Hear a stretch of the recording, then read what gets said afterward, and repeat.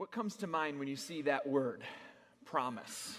Promises. What comes to your mind when you hear that word and see that word written? I think there's a lot of responses that we could come up with right here in this room. There's probably as many responses as there are people sitting here right now. But I think at some level, the thing that's probably common among most, if not all of us, is something that comes to mind when we hear and think about the idea of promises and that word promise. Is that the idea of broken promises come to mind, right? Broken promises, promises that were not kept to us. Things that should have been kept, promises that should have been kept that weren't, and promises maybe that weren't kept for a variety of reasons. There are a lot of reasons people break their promises, right? Sometimes you may have broken your promise this week, right? And sometimes it's unintentional. Sometimes it comes from forgetfulness. Sometimes the broken promise comes from a factor that's outside of your control. The traffic was too heavy or something along those lines, right? Sometimes a broken promise is willful. We do it on purpose. Someone does that on purpose to us. There are a lot of different reasons for broken promises, but one of the great realities about promises as it relates to God is that none of the things that come into play when we break our promises are relatable for Him. He's different. He doesn't break a promise because in His person He is different from us. The verse you saw displayed there is sort of our home verse, our theme verse throughout the course of this brand new series we're starting that will take us through the rest of the summer. It's a series just simply called Promises. And then the theme verse comes from 2 Peter chapter 1. We'll be looking at verses 3 and 4. Peter says, His divine power has given us everything we need for a godly life through our knowledge of Him who called us by His own glory and goodness. Through these, He has given us His very great and precious promises, so that through them you may participate in the divine nature, having escaped the corruption in the world caused by evil desires. Man, Peter really knows how to start a letter. Like, he gets through the greeting and he just dives right in, because we just sung a song a minute ago about the living hope, right? That's the beginning of 1 Peter. He jumps right in. He's like, we have this living hope. We have this promise that cannot perish, spoil, or fade, kept in heaven for you. And he has all these things that he just jumps straight into, these deep ideas. So there's a lot to unpack in verses 3 and 4 here of 2 Peter, just like there is a lot to unpack in 1 Peter chapter 1, verses 3 and 4, which we did at Christmas Eve. But Peter just knows how to start a letter. And what we're going to look at really centers around that idea of the promises. We're going to look at 3 things that Peter teaches us about God's promises this morning as we enter in. The rest of this series, what we're going to do is we're going to look at specific and individual promises that God gives to His people. Promises that we can rest in, reasons that we can have trust in Him. Things that God promises us that sometimes seem like they may not be happening right now. And for us to be able to have the perspective that we need in order to trust God as we walk through life and as He makes promises to us through His Word. So that's where we're going this summer. We're going to hear from a variety of people too, which is going to be awesome. People who these promises they're going to be speaking about are personal to them as we walk through this promises series. So the first thing I want us to see here, 3 things that Peter teaches us, and they all start, each sentence is going to start with God's promises are, and then you fill in the blank. The first thing is that God's promises are based on who He is. His promises are based on who He is. Once again, 2 Peter chapter 1, verse 3 says, His divine power has given us everything we need for a godly life through our knowledge of Him who called us by His own glory and goodness, right? A couple things here, and then he's going to talk about promises right after that. Through His glory and goodness, we have the promises. Okay, a couple things though from this first verse here in verse 3. A promise is just as good as the one person making it, right? That's as valuable as a promise is. It's only as valuable as the person who is making the promise. And here's what we can know about our promise maker from Scripture. First of all, there's 2 things that Peter says. First, he has divine power. Right? He has divine power. In other words, He is able. He is able. Our promise maker is able to follow through on His promises. He doesn't get lost in terms of His will. He doesn't have a weak will. He doesn't have anything that prevents Him from following through. Traffic jams don't get to Him. Changes in the economy don't affect Him. He follows through on His promises regardless of external circumstances, regardless of His feelings, regardless of other things that can go on and get in the way.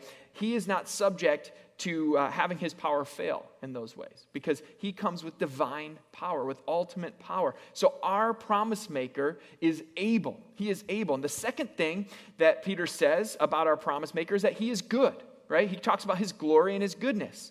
He doesn't have a character flaw, right? He doesn't have a weakness of will. There's no selfishness to prevent him from following through on what he promises to us. That's what we see from God from the first pages of Scripture to the last. In Numbers chapter 23, going back to the Old Testament, Numbers chapter 23, we see so much about God's character. And some of that comes through in his own pronouncements. Some of that comes through from prophets. We see that here from God speaking through a prophet, a very imperfect prophet. But he speaks through this prophet. He says, God is not human that he should lie. He's not a human being that he should change his mind.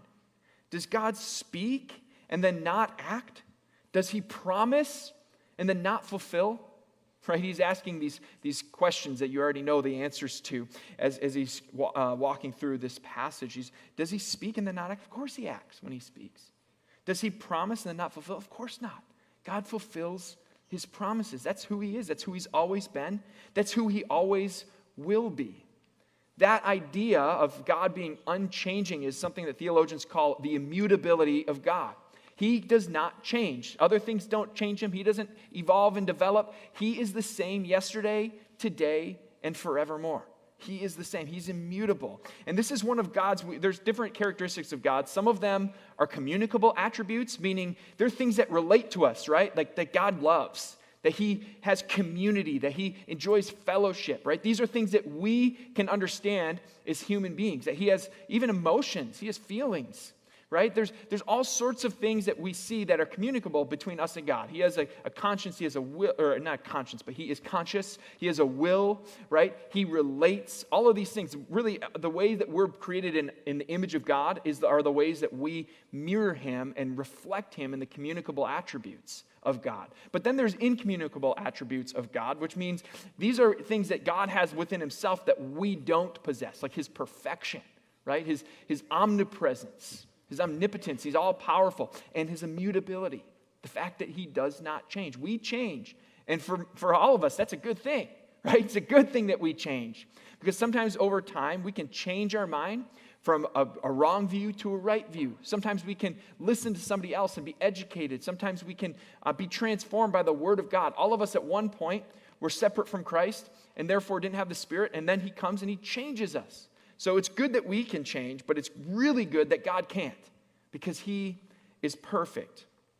And so God is immutable, and his promises are based on that person, that perfect and permanent person. This person who he is, he was before, he is today, and will forevermore be, that's what our promises are based on. And it's based on the fact that he is able and that he is good. Our God is powerful, and our God is good to us. He loves us. And so we have these promises that are based on the person of God, that's based on who he is. The second thing is that God's promises are invaluable to his people. They're invaluable. We can't even put a value on them. They're so powerful. They're so strong. We need them, and we live based on them. Here's what it says in verse 4. Through these being his glory and goodness, he has given us his very great and precious promises, so that through them being the promises this time, through them you may participate in the divine nature, having escaped the corruption in the world caused by evil desires. Peter calls these promises very great and precious. Very great and precious. Through these, he has given us very great and precious promises. So because of God's goodness and his glory, we receive great and precious promises. Now, Peter seems to like the word precious, right? He's like Schmiegel.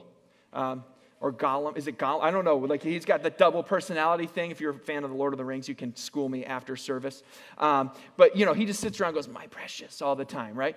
That's not Peter. He reserves the word precious for things that are truly precious, but he does use it in the moments where it's deserving. A few things that Peter in his couple of letters calls precious. He says that we have a precious faith. He calls the blood of Christ precious, the precious blood of Christ. Referring to Jesus, he calls him our precious cornerstone. And right here, these precious very great and precious promises.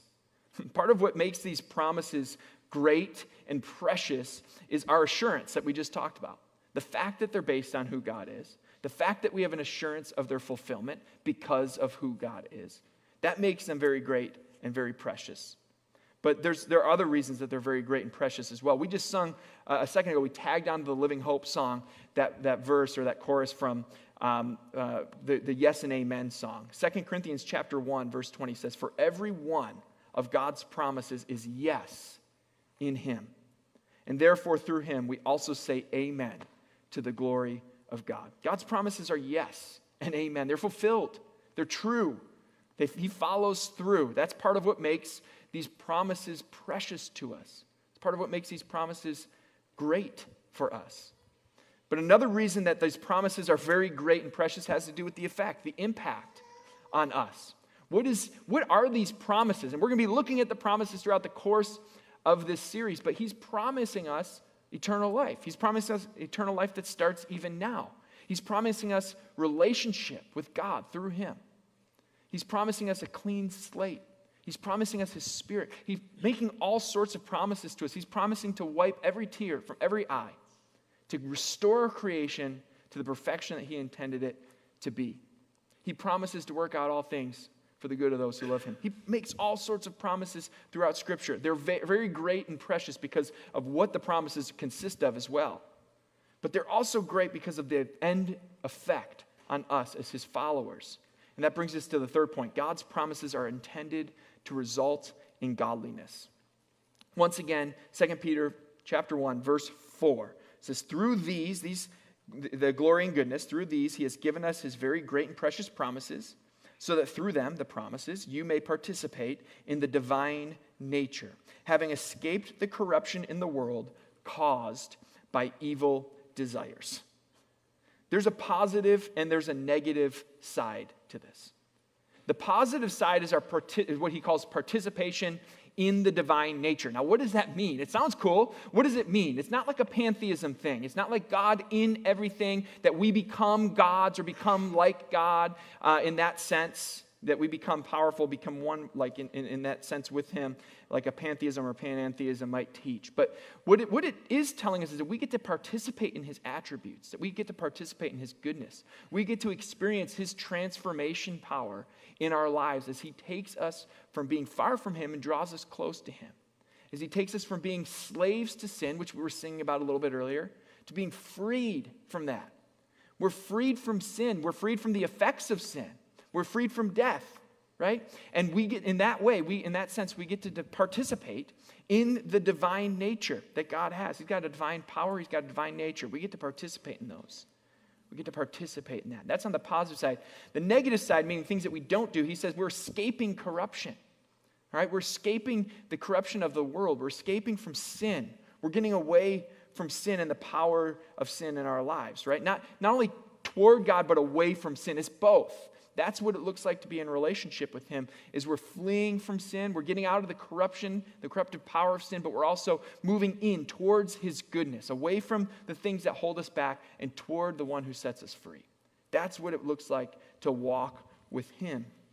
There's a positive and a negative side to this. So how do these promises result in goodness? His promises result in goodness in our lives because of what he does, what he accomplishes. And part of his promises is what he's going to do in us, what he's going to do through us, what he's going to do to transform us from the inside out. If you've ever seen the movie Hook, starring Robin Williams, and what's the other guy's name? Dustin Hoffman, right? I just drew a sudden blank. It came back. And it just a great movie. I kind of grew up on that movie, love that movie. But in Hook, Captain Hook draws Peter Pan, a grown-up Peter Pan's son, away from him because he keeps pointing back to the broken promises, right? The broken promises. Because what happened is Peter's like a busy, dedicated businessman, and he keeps missing his son's games and all these important events in his life. And he promises him, at one point he says, "I promise you I'm going to make it to one of your baseball games." And then the season gets to the end. It's his last game. He's waiting for his dad to show up. He no-shows, right? And that becomes a little bit of a theme throughout the rest of the movie. And Hook draws Jack away from his dad because he can't keep his promises. He even tells Jack, I don't promise things that I don't follow through on, right? Like he's trying to make that claim. And so the reality is we develop a loyalty to the one who keeps their promises. And Hook, even though he's the evil character, is playing off of that. And it becomes an important lesson for Peter throughout the course of the movie. But these promises that we are kept in our lives, we start to develop that loyalty toward the one who's trustworthy, right? And on the other side, when people break their promises, it's really difficult to put our trust in them in the future. We can't trust them with our lives anymore. We can't trust them with their word anymore. But the good news is that God follows through. And as he follows through in our lives and his promises, he gains more trust from us. We put more trust in him. And at the end of the day, following Jesus involves a lot of trust. Following God and obeying his commands, it involves a lot of trust. A lot of trust. Really, that's what it is. That's the core of it. When we put our faith, our trust in Jesus, we start a relationship with him. As we walk through life, we make decisions out of our trust for Jesus. And sometimes we kind of go halfway in. We want to be part way. But God calls us to be completely in when it comes to our trust in him, our faith in him. And we gain that faith as we lean on his promises and watch him follow through for us. Later on in 2 Peter, in the letter, he talks about a couple of things. First of all, he talks about the fact that God is not slow in keeping his promise, as some understand slowness, he says in verse 9. The Lord is not slow in keeping his promise, as some understand slowness. Instead, he's patient with you, not wanting anyone to perish, but everyone to come to repentance. So that's relating to specifically the promise that he's going to come again, right? That he's going to bring home those who are in Christ. And Peter's saying, look, we're anxiously awaiting that day where he will restore all things and make all things right again. Well, he will come back for his people and bring us home. And we're waiting, and it seems like, it's not happening. It's continuing on. And even people began to make fun of Christians, even in the first century. Like, hey, you said this guy was coming back. Where is he? Peter's like, hey, take a breath. He's not slow in keeping his promises, as some people understand slow. No, this is patience. Because he wants people to know him. He wants people to come to know him. He doesn't want anyone to perish. So he's being patient with us. So sometimes when we don't see our promises follow through, we don't see God doing the thing on our timelines because he's doing it on his. He's being patient. He's being patient. We need to be patient as we wait for him as well. And then just a little bit after that, in verse 11, he says, he starts talking about the fact that everything's going to be destroyed and he's going to restore all things, right? And the first step to that is really it's a destruction of what we see, the imperfect world. And then he renews our world, and our permanent home in heaven is actually earth. It's new heavens, new earth. He restores it to the perfection that he had originally designed it to have. He says, since everything will be destroyed in this way, Peter says, what kind of people ought you to be? What kind of people ought you to be? You ought to live holy and godly lives as you look forward to the day of God and speed its coming. Speed that day is coming. That's what we ought to do in the meantime, right? Because God's promises, his future promise of restoration of this world, leads us to realize that the thing that's the most valuable, the thing that outlasts this life, is our dedication to him. Our holiness in him, our submission to him, our coming closer to him, our obedience to him, our righteousness in him. These things are the things that last in this life. And so we ought to live holy and godly lives because everything else that we see is temporary. Everything else is temporary, but when we follow his word and we walk in step with him in this life, that has an effect into eternity. Peter is saying that godliness matters deeply. Godliness matters in a profound way. Our holiness, our righteousness, our godliness in this life matters. And so the result of God's promise leading to godliness, that's a very good thing. That's a very good thing. That's a promise in and of itself, that God's promises lead to godliness, and we need to put our trust in that, and we need to follow him, even in those moments where it's very difficult to do that. And so this summer, we're going to take some time.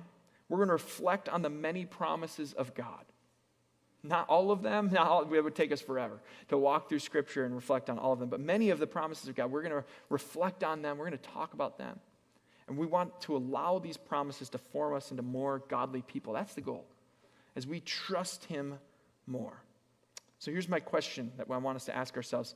Am I trusting God to keep his promises to me? Even when it's not looking so good. Even where I'm saying, like with many of the psalmists, where are you, God? Where are you? Am I yet turning to trust in him, even in those dark moments? Many of the Psalms go to a pretty dark place. Only one of them doesn't resolve. Just about every single other of the other Psalms says, God, yet I know you're going to come through. I know you're going to come through. Sometimes we get to that point of despair, but can we still whisper in that moment, God, I know you'll come through for me? Am I trusting God to keep his promises? And is that leading me to follow him in my life more closely? Let's pray. Lord Jesus, we thank you for your truth, for your promises, for your word. We thank you that you even give us the opportunity to put our trust in you. And God, we just want to today, we just want to draw a line in the sand and just say, Lord, we are going to put our trust in you while we live our lives in this world, even when things are uncertain, even when doubt creeps in, even when challenges seem to be winning out. We are going to trust you.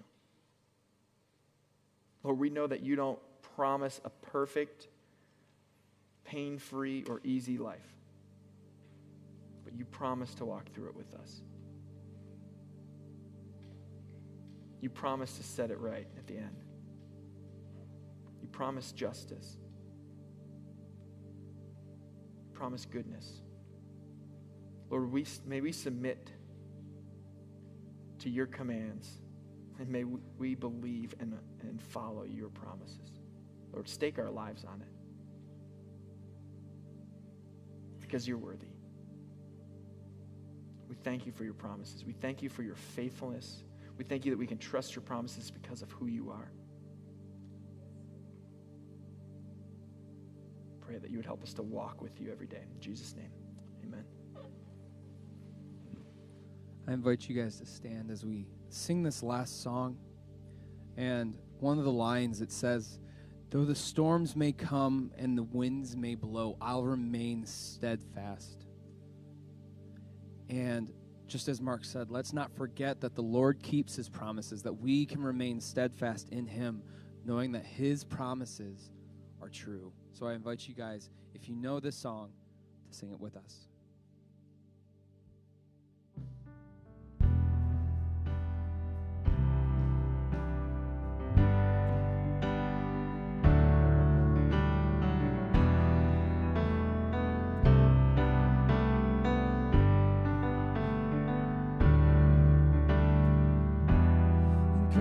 Abraham, you're the God of covenant, faithful promises, and time again, you have proven you'll do just what you said. Though the storms may blow and the winds may come, I'll remain steadfast and let my heart run. When you speak a word, it will come to